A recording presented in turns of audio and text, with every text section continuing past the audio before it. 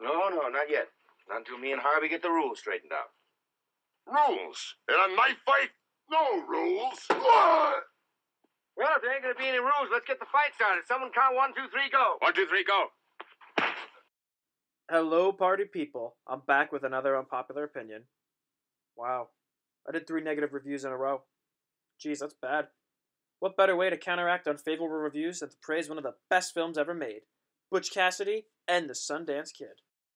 So Butch Cassidy and the Sundance Kid is a popular Oscar-winning Western.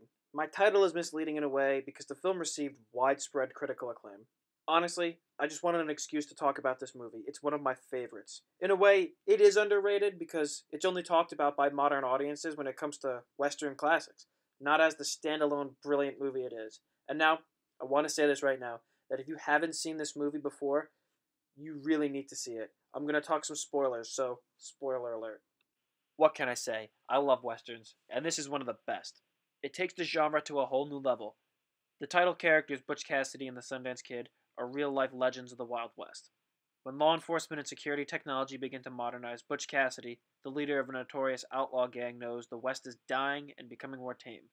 After he barely escapes capture, he and his most trusted gang member, the Sundance Kid, flee to Bolivia to continue their crime spree. It's a fun adventure, and it's an exciting, humorous journey for 2 desperate heroes trying to make a great escape in search for riches. I love the locations used for the film. From the sandy deserts to the remote Bolivian jungle, the locations and the sets really set the feeling for a Western and has incredible landscaping shots. The environment really plays into the plot and adds tension and suspense to some scenes. I just love the beautiful looking backgrounds of this movie. When it comes to locations, I think the director and the scouting director really did a good job. That's why I love this movie. One of the many reasons I love this movie is because of the beautiful background. A great part of this movie is the stunt work, from the epic cliff jump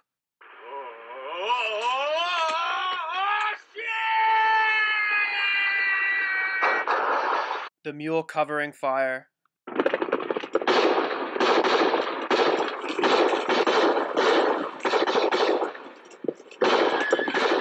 to jumping and running on a moving train. And the best part is these stunts were done by the actors themselves.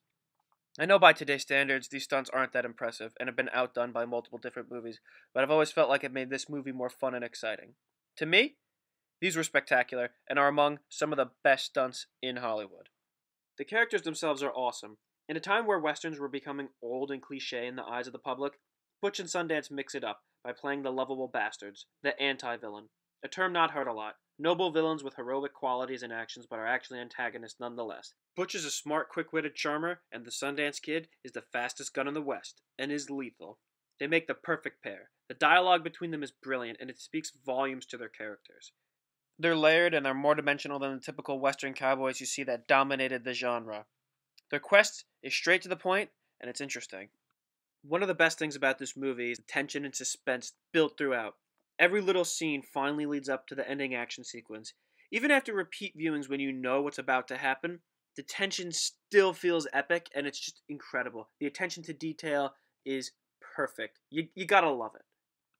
I love the idea behind it. The Wild West is over, so the cowboys bring it with them to a foreign country, and continue the spirit of the West, being outlaws in South America. Seeing them running around continuing their crime spree was pure adventure. I love this. I absolutely love this about the movie. Butch and the Kid are doomed to suffer a criminal's death. They rob so many banks and trains, eventually a price is set so high to kill them. They know that every lawman won't take them alive, so Butch and the Kid go all out to beat the odds in one last hurrah.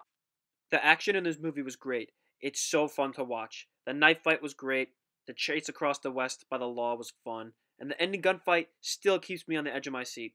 Seriously, the shootout in Bolivia was gold. All throughout the movie, the tension and the suspense builds, and by this point, the heat is too much. Butch and Sundance have their backs against the wall and are desperate. But when the law finally comes down on them, they fight to the last, knowing they can't make it, but they try to take as many of those bastards with them as they could, and they go out in a blaze of glory. So heroic, so badass.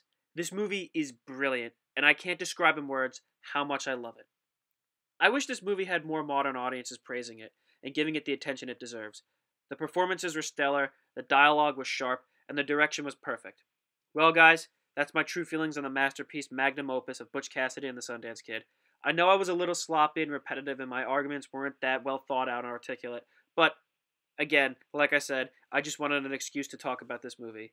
Thanks for watching. If you disagree or think I missed something, let me know. And I'll see you next time on Unpopular Opinion.